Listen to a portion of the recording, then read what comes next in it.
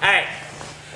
When I get this half, if you want to spiral right every time, that's fine, but that's not the primary thing. Basically, I had the spiral right, guys, when I was a freshman in high school because I needed to break them down before I had the, before they had an opportunity to get out, and then that means I would lose my opportunity to rip his head off. So I wanted to make sure I can control his hips.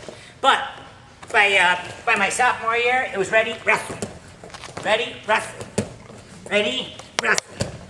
Once I've got this one-on-one wrist and with the half, I pull the wrist back and hook. I pull the wrist back and hook. Now, before I said, you don't want to have the half like you're dribbling or, following through. You want it like a karate chop. Here's the reason why. Dave, take your hand and put it like this. All right. Now, this guy's supposed to be a tough guy.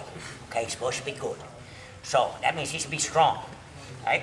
My shoulder's here, my head is here. Do not let me push your hand back. Did you hear me? What did I say? Don't let me push your hand back. Do not. Keyword not. Shoulder, head. Do not let me push it. Do not let me push your hand back. Oh my God. All right, now do you see where I'm talking about when you have the half and he brings his neck back because there's no power and stuff? Karate chop. Do not let me push your hand up. Ready? Go. Again. Ready? Go. Again. Ready? Go. Okay, make believe you're basketball player. Do not let me push your hand up. All right? There's no way he can stop me. This neck is so much stronger than the wrist like this. But if you turn it like a karate chop and have all your weight on there, they can't do nothing. So, once I have this power half, all the weight's on his head, now I can grab the wrist, pull it back to a hook. What I'm going to do is I'm going to make believe that these 5 fingers are American armies. They are going to report to General Mills for their mission. What's our mission? Kill Commie Elbow. Now, when I used to wrestle, it wasn't Al-Qaeda or the Taliban. It was the commies. We used to have a saying, kill the commie for your mommy, and he did a good deed for the day. Oh, speaking of that, where's the Mad Russian? Mad Russian? Did he really? Oh! I had a song for him and everything. I think it kind of went like this.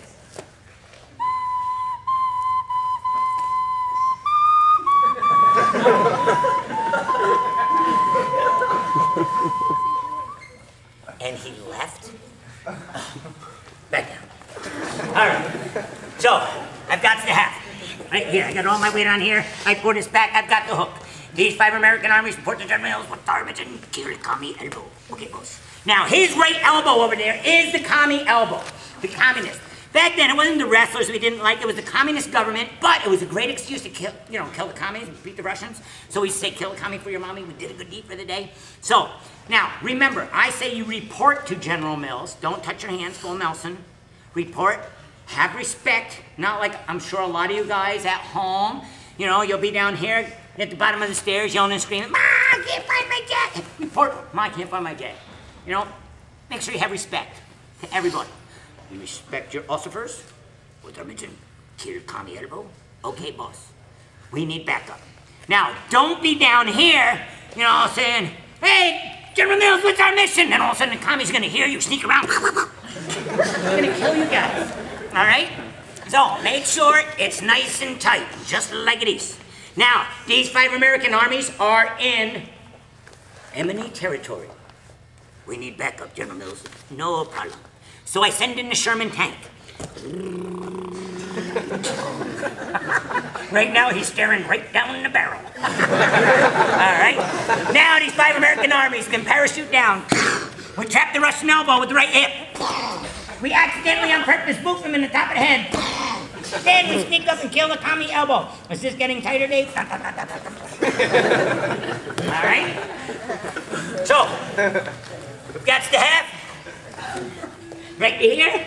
Now that all the weight's on the head, you can take the power arm, grab the wrist, get the hook. Oh, what's our mission? Kill Commie Elbow. Okay, boss. Parachute down, trap the Russian elbow. Oops, excuse me, I didn't mean to boot you in the top of the head. Bullshit. And then you sneak up and kill the Commie Elbow. All right? Now, what happens is, when I boof him in the top of the head, my goal is to tuck his chin so he can't bridge. That's all it is. I boof him in the top of the head, I kick him once, and only once.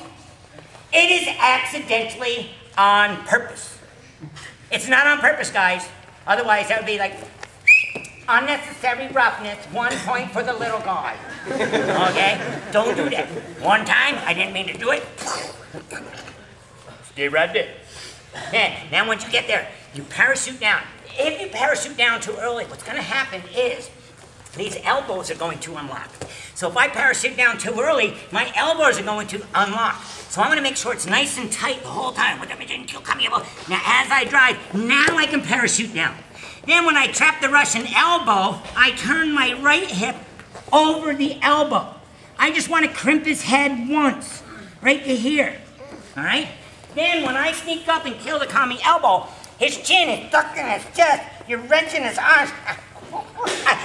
It's very, very uncomfortable for the bottom man. But remember, at that point in time, you've got to believe he's the commies. Any questions how to kill the commies, guys? No? What are you waiting for? Let's kill them commies.